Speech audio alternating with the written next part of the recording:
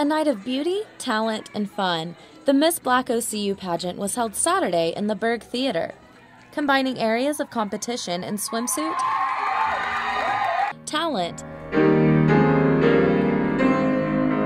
evening gown, onstage question, and interview. The pageant proved to be more than just a contest to this year's winner.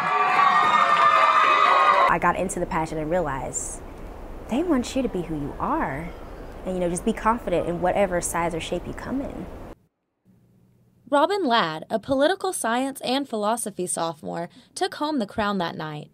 Not only is she excited about being chosen, but she is looking forward to representing OCU's commitment to leadership. To me, it's amazing, how much of a community Oklahoma City University is, and how dedicated they are to being not only servants to their community, but also leaders in the community as well.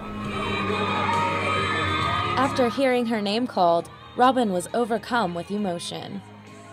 I was so surprised and just thrilled and honored and overwhelmed, and I was just like, oh my goodness, they want me to represent the university, and I want to do it to the best of my ability. For Student Publications, I'm Sonya Barrett.